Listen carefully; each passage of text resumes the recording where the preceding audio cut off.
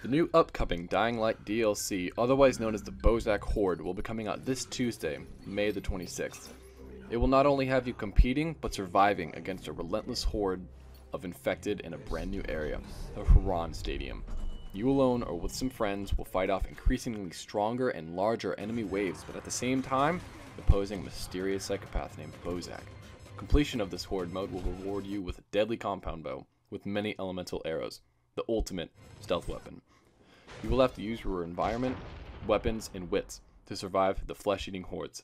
This Tuesday, the TMFIA crew will have day one coverage of it. Make sure to tune in and don't forget to subscribe.